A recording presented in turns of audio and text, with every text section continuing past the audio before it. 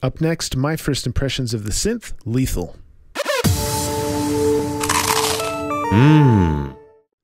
So we're going to do two things in this video. First, I'm going to let you listen to a track that I couldn't help but start when I was trying to review Lethal. And the second thing is we'll actually create a really boring loop, and I'll show you how the presets work and kind of get into some of the core features that make Lethal stand apart from other synthesizers. So first, I'm going to play this track. And what I want you to notice while I'm playing the track is that there are 5 different instances of Lethal with 5 different sounds that are playing. And just listen to how musically engaging they are. I couldn't help, I was trying to just make weird sounds and I couldn't help but make a song. So that's really important, and we'll talk about that after you listen.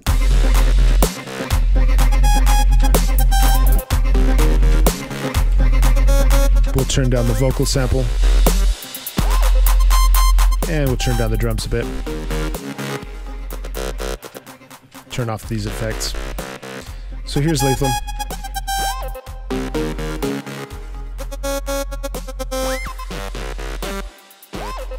And those sounds, they're just fun.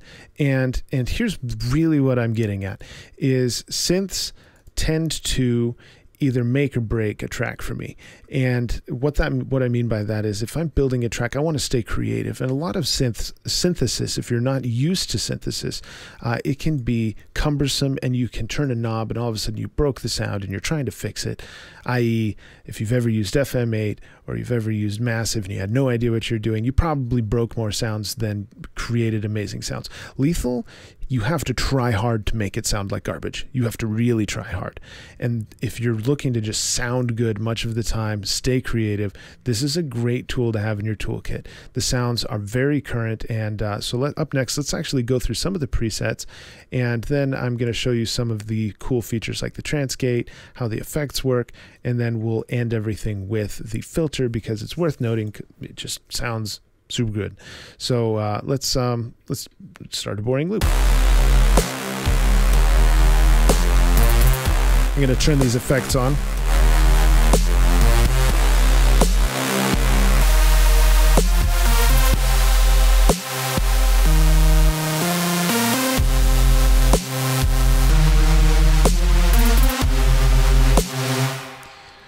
So we're in the EDM lead section. They just sound big, they sound brash, they're in your face. They sound perfect for much of what you want to do, other than you probably wanted to sweep in and out with the filter and or kind of have a rhythmic pattern like we were hearing earlier in my track. That was achieved with the transgate.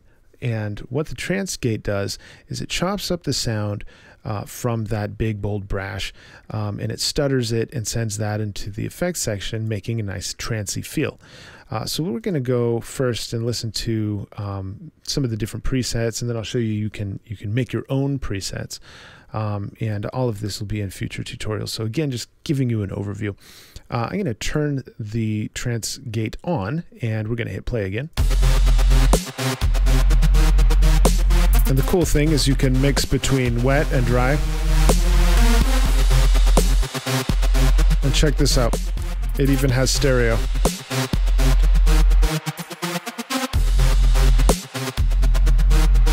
Right click to detract, left click to add.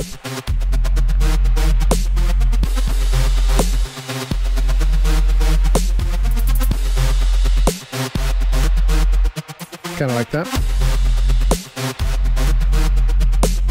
Let's take a look at the effects. Let's say the reverb's a little too much, and I want to add a delay, but I want that before my reverb. Just click and drag, and I want to add a little distortion.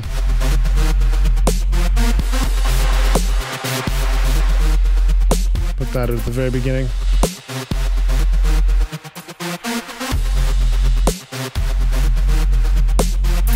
And I can bypass, here's before and after.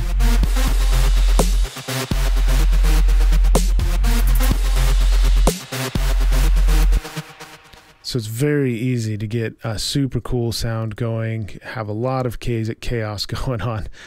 But as I was adding things, you'll notice it was really nothing sounded bad the whole time. And that's just a feature that I really appreciate, is it's really hard to mess stuff up. So one last thing before I end this first impressions video is the filter. The filter sounds really great, and I'm just going to put everything in the envelope generator. The filter has its own envelope generator. We'll talk about that in future videos. I'm putting that all to neutral so that you can hear just me sweeping in and out, and then some some resonance as well. So let's listen to the filter.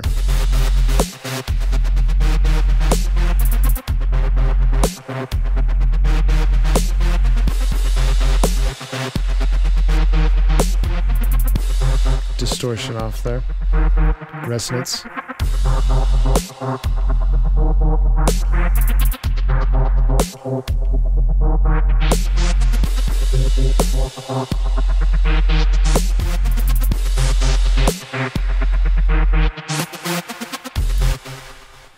So there you go. It sounds amazing. Really hard to mess stuff up here.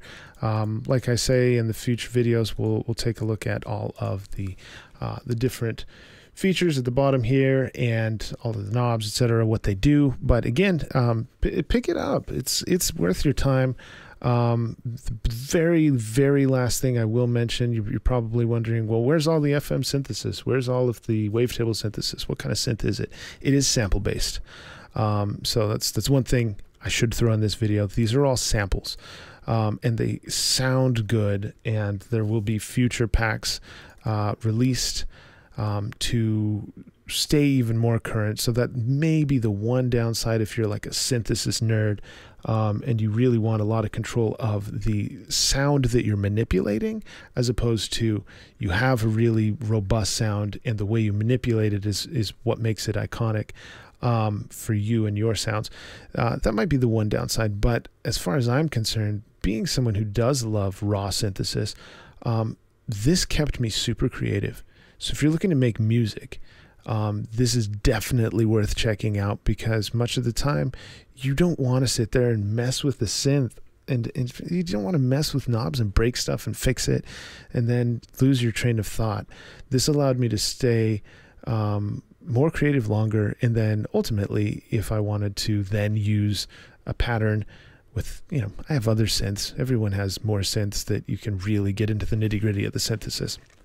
But you're probably going to get pretty darn close to the sound that you hear in your head with these presets, and then the shaping you can do with the pitch, with the filter, with the vibrato, the drive, and then of course all of the effects. You've got some really quality sounding effects. You're probably going to get what you hear in your head by and large. So check us out for future videos on both Lethal, Ableton Live, and other synth and gear reviews.